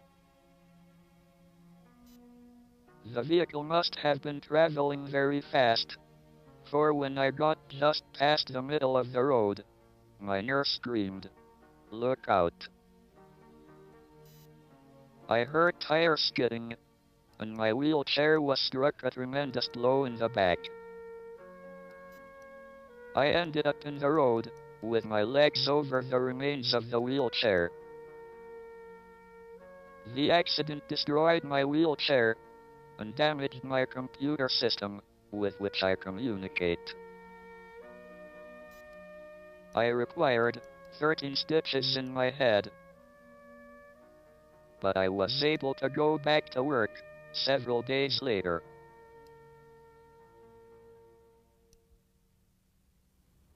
The memories I have are very much kind of visual pictures of what Stephen was, of seeing Stephen in certain situations. He was always moving, always, well, hardly ever still. It was the same thing about his face and gesture, which he used a great deal, I should say, but it's only a memory. I found some photographs recently, which reminded me of the general look of everybody. But I must say, Stephen looked very much like he does now, if one thinks of him like that.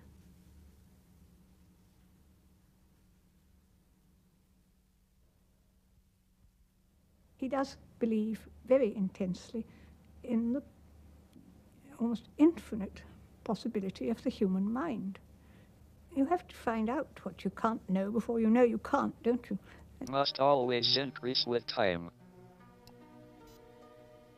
The increase in the area of the event horizon was very reminiscent of a quantity called entropy, which measures the degree of disorder of a system.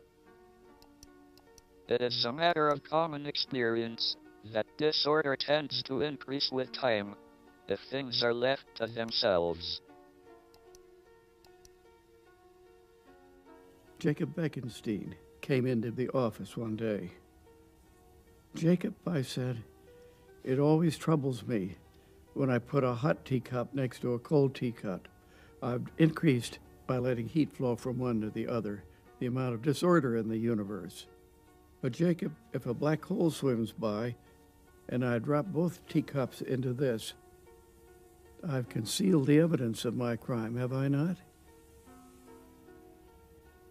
Bekenstein's a man of great integrity, and he looked troubled, and he came back to me later, and he said, "No, you have not concealed the evidence of your crime. The black hole records what's happened to you." Stephen Hawking read the paper in which Bekenstein announced this result, thought it was preposterous, and decided to prove it was wrong. My discoveries led Jacob Bekenstein to suggest that the area of the event horizon actually was the entropy of a black hole. But there was one fatal flaw in Bekenstein's idea. If black holes have an entropy, they ought to have a temperature. And if they have a temperature, they ought to give off radiation. But how could they give off radiation if nothing can escape from a black hole? As it turned out, Bekenstein was basically correct, though in a manner far more surprising than he, or anyone else, had expected. As he gradually lost the use of his hands, he had to start developing, carefully choosing research projects that could be tackled and solved through geometrical arguments that he could do pictorially in his head. And he developed a very powerful set of tools that nobody else really had. So in some sense, when you lose one set of tools, you may develop other tools, but the new tools are amenable to different kinds of problems than the old tools. And if you're the only master in the world of these new tools, that means certain kinds of problems you can solve. I came back a few weeks after and I said, "Stephen, I don't get this thing. I still get the same answer I had originally." So he said to me, no, this doesn't work. Did you think about that? I said, "Oh no, I'd forgotten about that particular case." So I went back to the drawing board and started calculating again. And again, got the same answer. So I went back to see Stephen, and this dragged on for about 2 or 3 months. Finally, he said to me, "Maybe one of your approximations is not valid." So me and a colleague decided to do the thing with computers. And then this takes a lot of time to write the programs and to be sure the program was correct. We get the answer, and it was still the way that I had said before, and not the way that Stephen had said. So we went to see Stephen, and we say, "You see, again." I had made a mistake. I had been using too simple a model of the universe. Time will not reverse direction when the universe begins to contract. People will continue to get older, so it is no good waiting until the universe recollapses to return to our youth.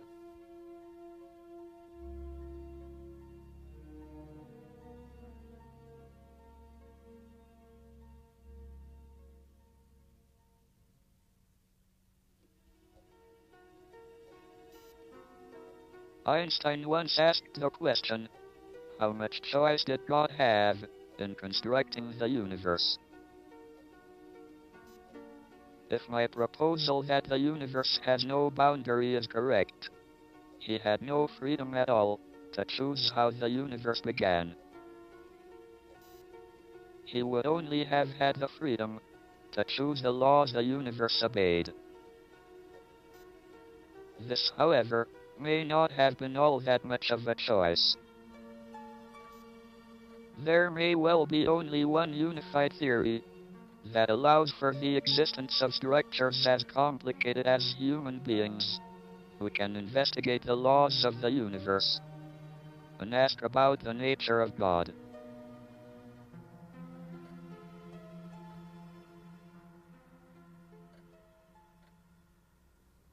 I don't know how clear-cut these experiments are, but they're experiments that have been done on sort of the timing of consciousness, and they seem to lead to a very odd picture which doesn't even quite make consistent sense. Whether refinement of these experiments might actually get rid of this kind of anomaly, I'm not sure.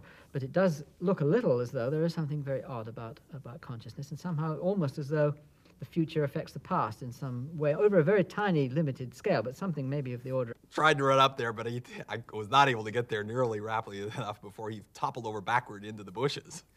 And so it was a bit of a shocking sight to see this master of gravity getting overcome by the weak gravitational force of Earth. One of the worst things for me would be having people there all the time, never alone. I mean, I couldn't bear that. And yet he finds things funny, and he enjoys life, and he goes dashing about all over the place. And I think this is tremendous. But it's a sort of courage that I haven't got, and his father hadn't got it. And we cannot but admire it, but wonder how on earth he got it, really. There must have been 50 people there. And I was standing off in a corner, sort of watching quietly for a few minutes, relaxing. And Stephen was over there not far from me. Jane walked over to Stephen and looked at him, and he was sitting there with his head in his lap, like only Stephen can put his head in his lap. And Jane said to Stephen, "You look miserable, Stephen. Sit up straight. Some of your guests don't understand that you're sitting there thinking about physics and having a wonderful time. It looks like you're in pain. Sit up straight and go talk to your guests." In 1979, I was elected Lucasian Professor of Mathematics. This is the same chair once held by Isaac Newton. They have a big book, which every university teaching officer is supposed to sign. After I had been Lucasian Professor for about a year, they realized I had never signed. So they brought the book to my office, and I signed with some difficulty. That was the last time I signed my name.